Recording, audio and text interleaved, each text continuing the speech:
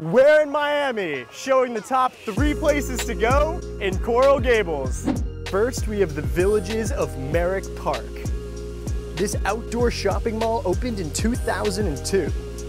Great restaurants, fantastic stores, just an overall great place to people watch as well. I'm sure there's a lot of people in Miami that are excited for this one.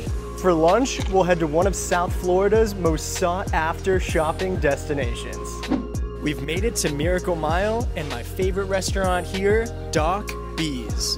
The Miracle Mile Boulevard is lined with restaurants, shops, boutiques, and art galleries. In 2016, Miracle Mile began a $21 million redesign project.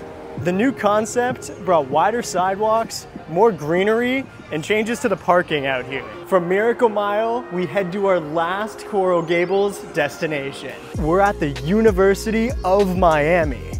Anyone can come here to walk around the lake, grab a bite to eat, or check out the campus store.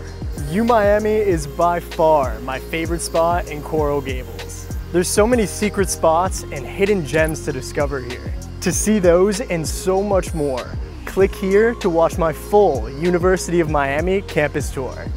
Peace.